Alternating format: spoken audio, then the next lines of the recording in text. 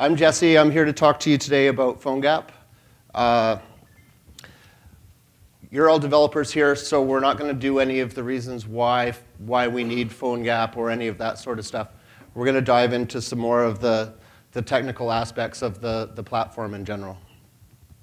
So I'm here, and Shaz is here with me. Shaz is going to do some demos towards the end. Go Canucks. I don't know if there's any Canucks fans out there. There's one at the back. On Twitter, I'm Purple Cabbage. Shazron is Shazron. Lucky guy. So here's a complicated, simple diagram that explains what PhoneGap is. Essentially, your JavaScript, CSS, and HTML is packaged by PhoneGap into a Chromeless browser on whatever device you're developing for, and then it's deployed to the mobile device. In this case, we want to illustrate as well that the mobile device could actually be a car or a TV or a desktop computer. These are all things that are sort of on our radar for the future. So PhoneGap may be, sort of a misleading name given what we expect for the future. So the mobile landscape is constantly changing. These are some numbers apparently from November of last year. Apple is saying that they're a little bit bigger than that, but you can expect this to all change quite rapidly. Who knows what's going to happen with Windows 8 coming up? It's really hard to pick a winner at this point. Android has made leaps and bounds. iOS is constantly doing amazing things. RIM is sort of going up and down with their BlackBerry, and so it's hard to really say what the future holds as far as mobile. The big discussion, I like to be topical, so that doesn't really make sense with native versus web, but at least it was news yesterday. So a big discussion that we always have is, do you develop native apps or do you develop web apps? And we sort of think that they're the same thing, because the browser is native. It's native on every single platform that it runs on. So this allows you to write your application using web technology to run in that browser. People complain about browsers not being able to do certain things. It doesn't necessarily mean that they can. It just means that we haven't gotten to it yet. So here's an example of an application that was written with PhoneGap that's running on 4 different devices there. There's an admin portal behind where ship tracking information is entered, and that information is then displayed across all of these different devices. I should point out that this wasn't actually an easy thing to do with the different screen sizes and resolutions and capabilities of these devices, but it is possible, and you can expect at least 80% of your code is going to be reused across these devices. So we have some big contributors involved with PhoneGap. Because we're completely open source, we're MIT licensed, we've had some really big parties step up and start committing code. IBM, for example, has 4 full-time employees dedicated to working on PhoneGap and committing code almost daily. There's also some big parties talking about PhoneGap. Palm has done some really nice tutorials on how to use PhoneGap with WebOS. So it's good to see that. Some big parties that are using PhoneGap. If you're not sure if PhoneGap is right for you, you can ask Alcatel. This is the list of platforms that we currently support. iOS is certainly our biggest. Android is a close second. And there's some contention over third place, and it's all that changing landscape. So it's really hard to know what's going to be the next big thing. But if you're using PhoneGap, you're protected because your code is still going to run. We've recently deprecated Windows Mobile. We had to stop working on BlackBerry 4.2 because our developer was going to leave. It was that bad to develop for. So there's also some prototype platforms, some things that we're working on. Windows Phone 7, now that we finally have our hands on Mango, is probably going to be the next one to come along. The browser, IE9 on the phone is supposed to be a lot better, so we haven't really dug into it completely, but we'll be the first to tell you when it happens. So being open source, we do everything in the open. So here's some links if you want to keep track of what's going on. We do our planning in the open on wiki.phonegap.com. You can see what we foresee the near future and the distant future to be there. And our mailing list is extremely active, and it's a very helpful community as well. So I'm going to talk to you a bit about what the PhoneGap technique is. So this is the part that's developed in native code that's virtually the same overall technique on each individual device. So all of these devices have some sort of browser component. So we instantiate a Chromeless version of that browser. Then we implement some sort of JavaScript bridge code, a way to transfer data from JavaScript to the native side. And we implement a way for the native side to push data back into the JavaScript side. So by doing this in keeping the exact same protocol across all the different devices, you can experience reuse of your code in the JavaScript side. So here's an example PhoneGap exec call from JavaScript. This is calling into native code.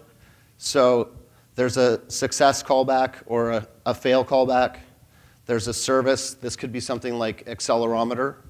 There's an action. This could be something like get current acceleration. And there's arguments, which could be something that needs to be passed to that particular command.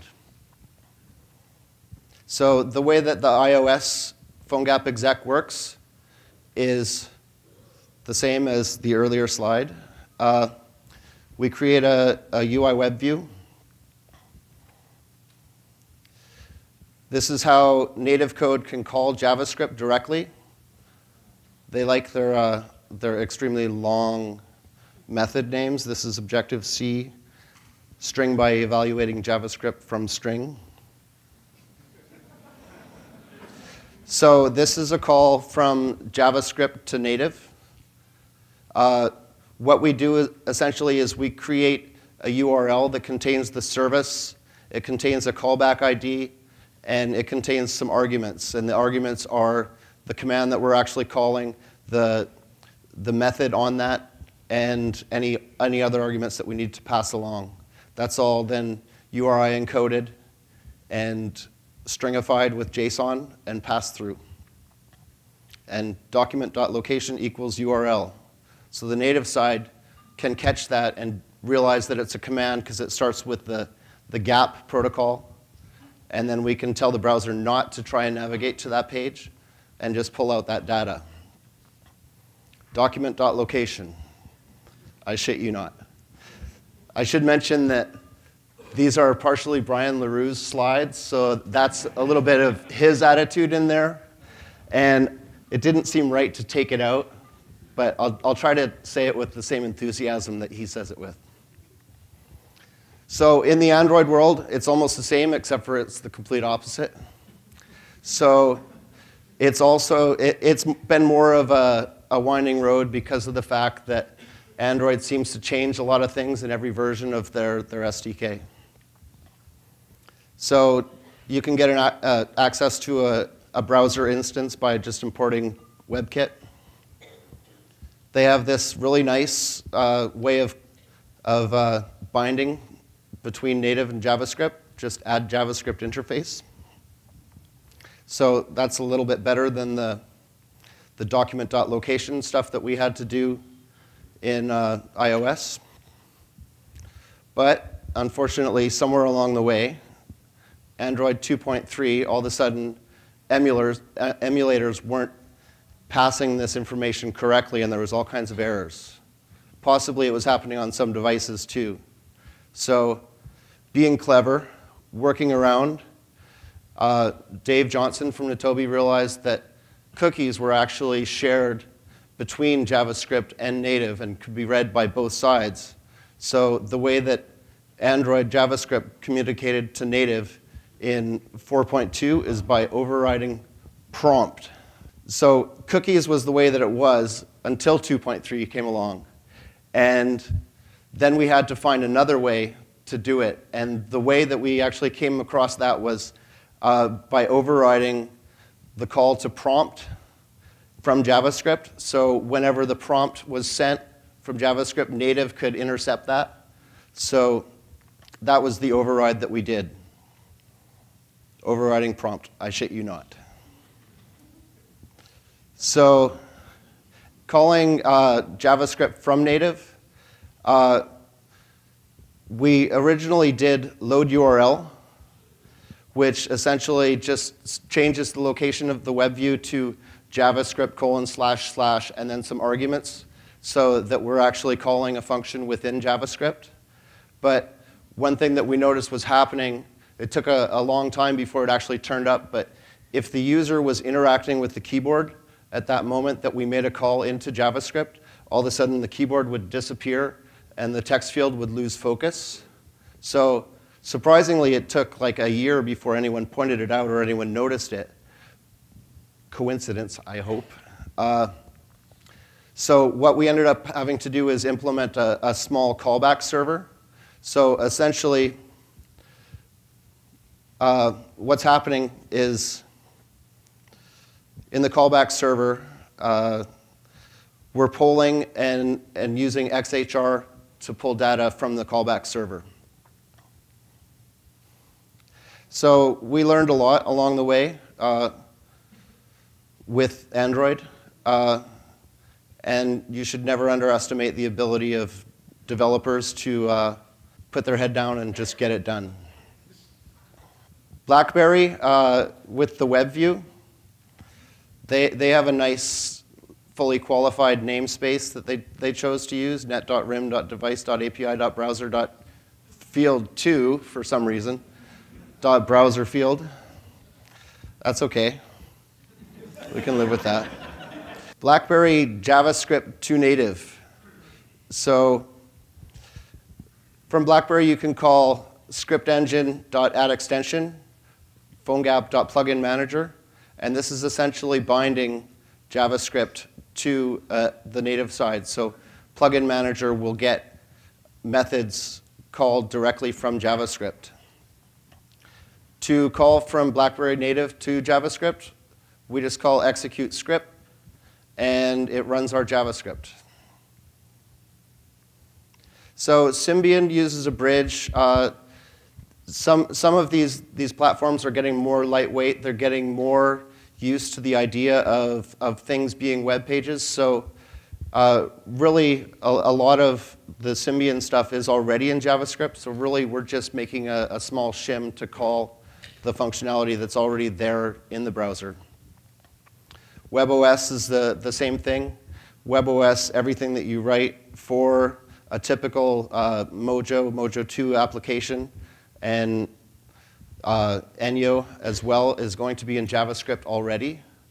So there's really not a lot to do except for manage the protocol and make sure that it's consistent with the other devices. Interestingly, Node.js is available on WebOS 2, which is pretty cool, I think. So other places that we plan on getting PhoneGap running, bada is actually already working using the same sort of iOS document.location changes. Qt is coming very quick. It actually does the same sort of thing. It's going to be a very lightweight shim. Windows Phone 7 has the ability to bind C# directly to the browser component, so these won't be difficult problems to solve. So first of all, we're dealing with all these different devices. There's also another area of complexity that we're finding ourselves having to deal with, and that's all these different groups coming up with what they think is the perfect API for calling device functionality. So this is another area where PhoneGap is going to help you because you're going to be calling a consistent API across multiple devices, and it's going to be very standardized, and we're keeping all of these different device APIs in mind so that we're future-proof, is our hope. So device APIs define sensors and data. So sensors are things like GPS or camera, data, contacts, media. So the API designs are a little bit all over the place. The standards are changing almost continuously, and we're working to help because in a lot of ways the best standard is working code. So a lot of times when we feel that the standard has changed in a significant way, really all we're doing is changing our interface a little bit to match the standard. So there's also browser APIs. So this was actually built into the browser as of iOS 3.0. And interestingly, we had already implemented navigator.geolocation.getCurrentPosition with the same arguments before because we had followed the standard. So we were essentially able to just pull out our code and let iOS do its thing because they followed the standard and so did we.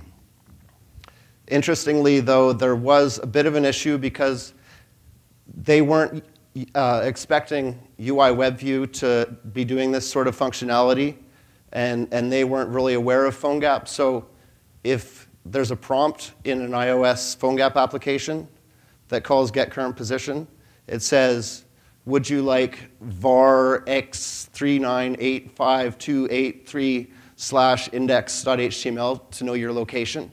So they're actually looking at the full device path to the page and using that. So we actually ended up having to put our API back in and duck punch theirs to use ours.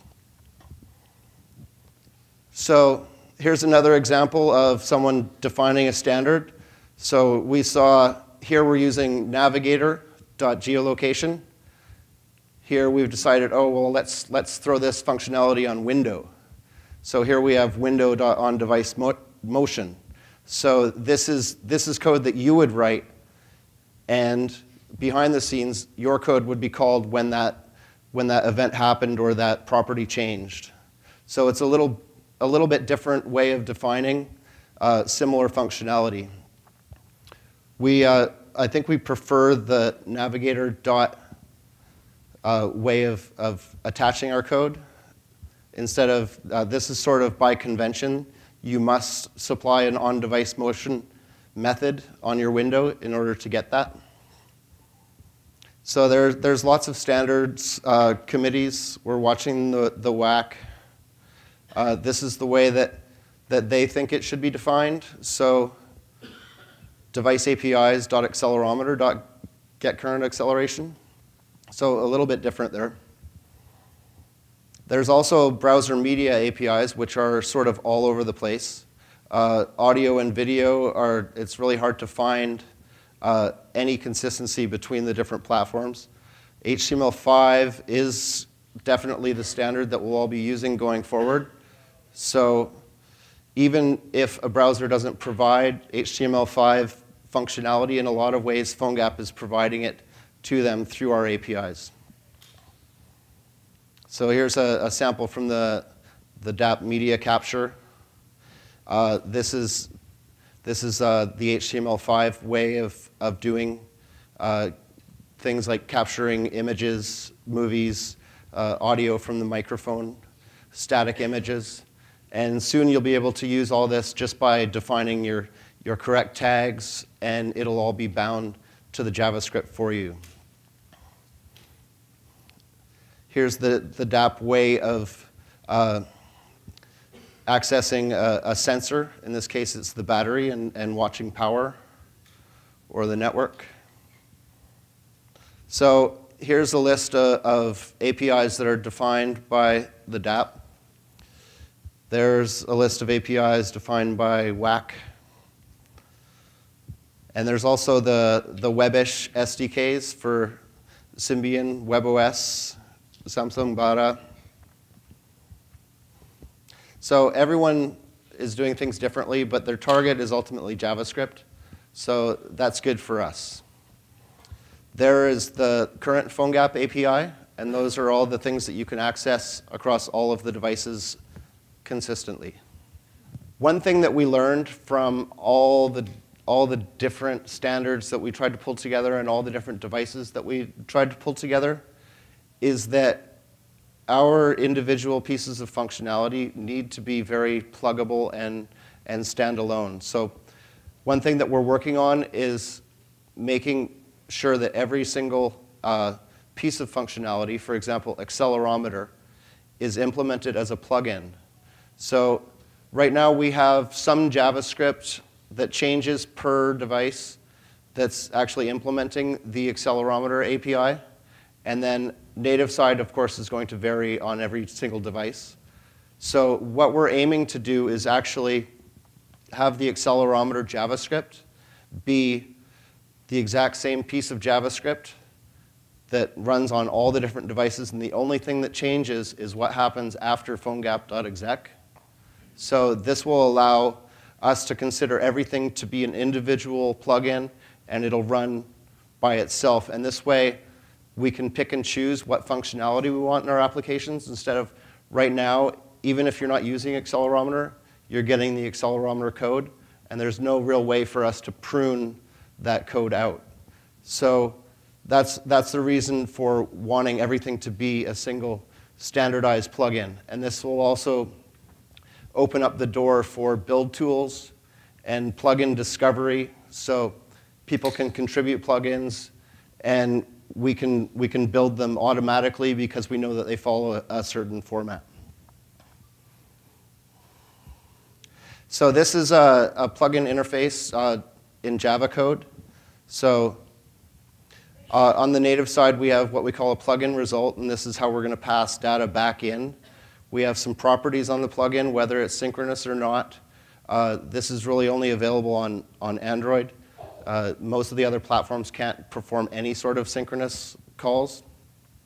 So that's probably something that's not going to live there. We're probably all going to live with the asynchronous way of doing things, which is probably a better way because we remain responsive the entire time as well. So there's some life cycle events there. The on pause, on resume, and on destroy are all things like your application being switched away from or returned to or completely shut down. So these are all things that we need to be aware of in the plugin and on the JavaScript application side. And then, of course, there's the activity result. So this is what's going to actually be passed back into some sort of functionality. It's going to actually do the work of the plugin.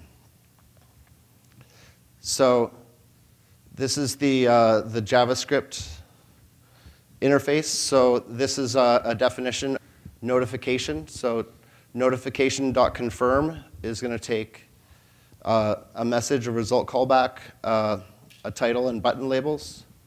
And it's going to call PhoneGap exec with the arguments the way that they need to be.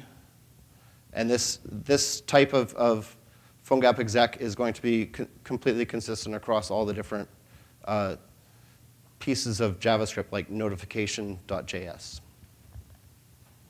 So some things that we still need to do, we need to work out how we're going to discover new plugins. We're working on a way of packaging the plugins and easily installing plugins. So something like the way Node Package Manager works, or something along those lines, where as long as everyone's following a consistent standard, it'll all work. Identity and trust is a little bit harder to work out, but we've got our eye on that, and we're working on it. So we consider when we get plugins resolved, that's when we will be at our 1.0. So we're currently at version 0.9.5.1. So we've sort of been creeping closer and closer to 1, but these are the things that we really want to have before we can actually say 1.0. And realistically, 1.0 is more of a marketing thing than anything else. We could have said that we were at 1.0 a long time ago. We could say we're at version 9.5. To us developers, that's actually how it feels. But anyway, the way that we foresee the plugins to live in the world is there's what's called core plugins, which are things like accelerometer, things that are used across all the devices and sort of functionality that you can't live without. And everything that is already in the PhoneGap API is considered a core plugin. Then we foresee the more plugins, which are partner plugins. So things like PayPal. So if we do a partnership plugin, so it would be endorsed by both parties, and that would establish some sort of trust over who committed the code, and you could use that without worrying about things. Then there would also be the whole community doing whatever they want, managing plugins in their own repos, and you would be on your own there as far as trust. So what we've learned is that all of these devices tend to have a browser. They all have an SDK of some sort, and they expose some bit of native functionality. All browsers have locations. So the easiest way to actually pass data from JavaScript to native is through that location. So any device, you can potentially create that bridge. So developing for mobile web, I'm just going to brush over a little bit about it. But one thing that people ask us a lot about PhoneGap is, what do I use for my UI? Do you have a UI framework or any of these sorts of things? We actually leave that completely open. We haven't gotten into the DOM at all. But we can make recommendations. And also our mailing list is, you'll find people who are using jQuery Mobile or Sencha or JQ Touch, and experts are evolving all over the place. So the mailing list is a great way to get information on that. So I don't really have to tell you how to write a button. Since most of these browsers are using WebKit, you'll find that the CSS3 is pretty good, so you can do all your gradients and rounded corners.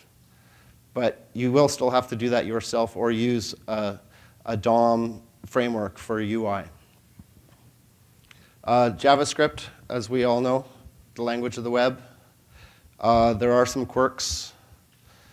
WTF.js is a site started by Brian LaRue, of course. So, and he documents things in JavaScript that don't work the way that you might expect that they would.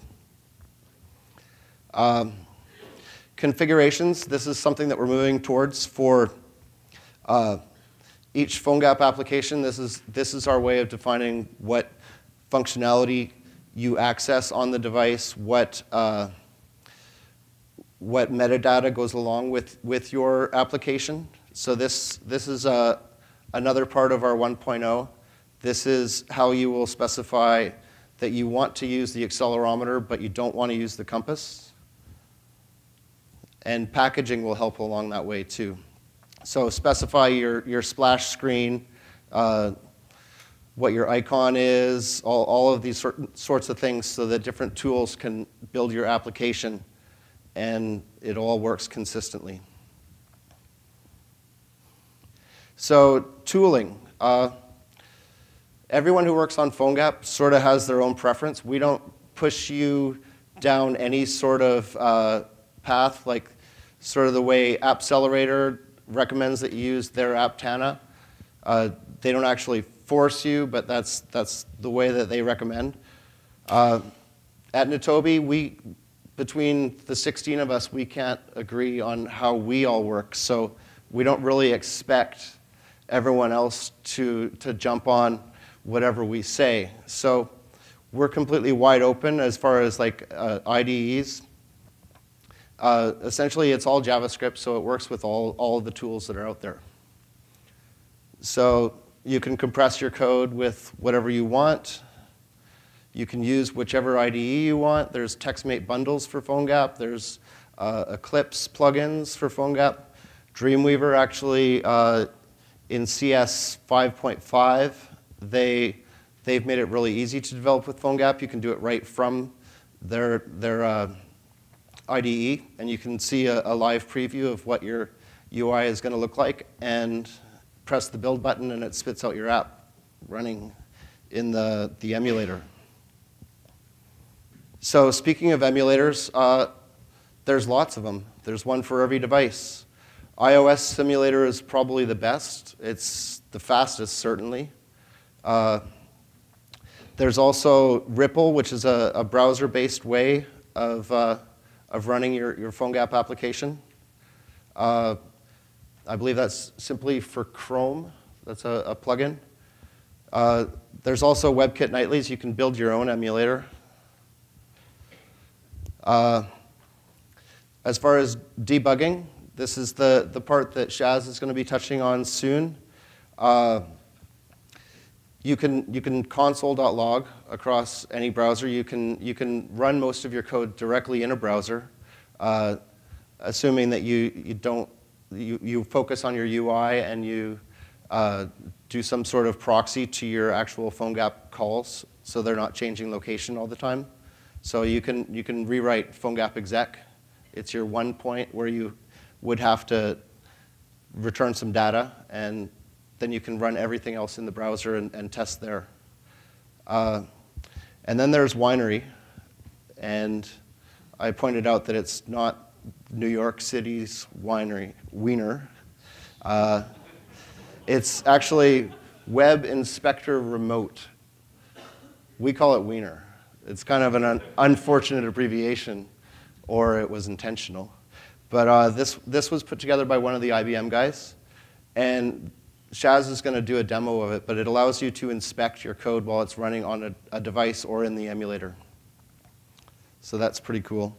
As far as what libraries to use, there's lots of DOM libraries out there. You can use any one of these. XUI is a Nitobi creation. Zepto is a mobile work-alike for jQuery. Everyone knows what jQuery is. Enyo, there's talk that it may be open sourced at some point, so you can use it for more than just WebOS. Enyo is a very rich UI framework. Testing libraries, you can use whatever you want. Dominator.js and Thumbs.js are Michael Brooks from Nitobi. Thumbs.js allows you to simulate touch events with a mouse. So that's one thing if you're using touch start and touch end. You have to think about these things when you're in a desktop browser. As far as getting some UI elements and getting something up fast, jQuery Mobile is come a long way. Sencha Touch is probably the richest that's out there. There's also Dojo Mobile and Joe are great frameworks. If you need to store data between runs of your application, you can use Lawnchair, which is Brian LaRue, or Persist.js. Some other concerns that we've had along the way. It hasn't been easy always. There's still some problems that we're working on. One of the biggest is the tool chain itself. So if you're developing for all the different devices out there, this essentially means that you have to install 6 gigs worth of SDKs and tools, and you have to do it on 2 separate operating systems. So this is sort of a problem. So what we decided to do was we put PhoneGap in the cloud because we love buzzwords. So Shaz is going to be up next. He's going to come and demonstrate how you can use build.phonegap.com to build your apps. So essentially, you upload your code, and it gives you apps, just like the graphic there. Thank you.